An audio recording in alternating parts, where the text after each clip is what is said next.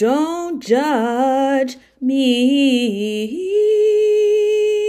Hi guys and all the anime fans out there, welcome to my last episode of Don't Judge Me for all the anime I've watched. I think I'm gonna cry. It's been such a long journey and I am so grateful for those who stuck with me. It's just been great. I can't believe I'm at the end of my list. I'm so excited. So let's get going. Today I'm going to be talking about Koi to Yobu ni wa Kimochi Waori, or in short, Koi Kimo. It had 12 episodes about a high school student named Ichika who saves a stranger, and she finds out the stranger is her best friend's older brother.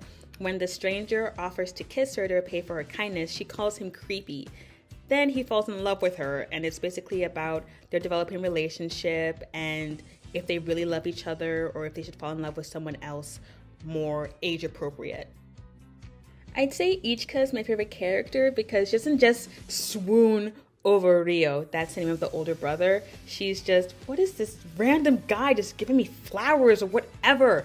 This is not gonna work. He's 10 years older. There's no way that's gonna work. But she soon figures out her own feelings, and I think she's very mature, and she's also very funny, especially when she's trying to fend against Ryo, and it's just, classic high school girl. She's just fun to watch. Honestly, I was worried about how they were going to do this because, you know, yeah, love story, but there are rules, 10-year difference, but I was very impressed and surprised of how the anime ended and how they dealt with the big elephant in the room, so I was impressed. If I was ever transported into this dimension, I would like to go to Ichika's high school. I would be more of an observer. I would know what kind of predicament she would be in, but I'd just say, let's see how she deals with this, because I'm sure she can handle this. And I would have my eyes on Kai Tamaru because I find him very cute, nice, and sporty.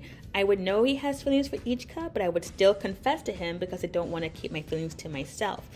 But I still kind of ship him with Ichika's best friend. I don't know, I just do.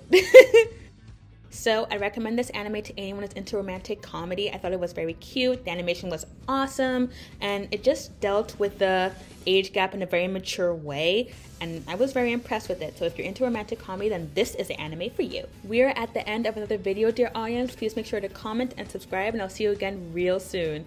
And thank you so much for sticking with me. It has been a long journey, but I have had fun. This is not the end. I'm gonna be watching more anime, which means more videos. There is so many anime that I've put on my list, but I think I'm gonna start with, not gonna tell you, it's a surprise, but there will be movie reviews, so look forward to that.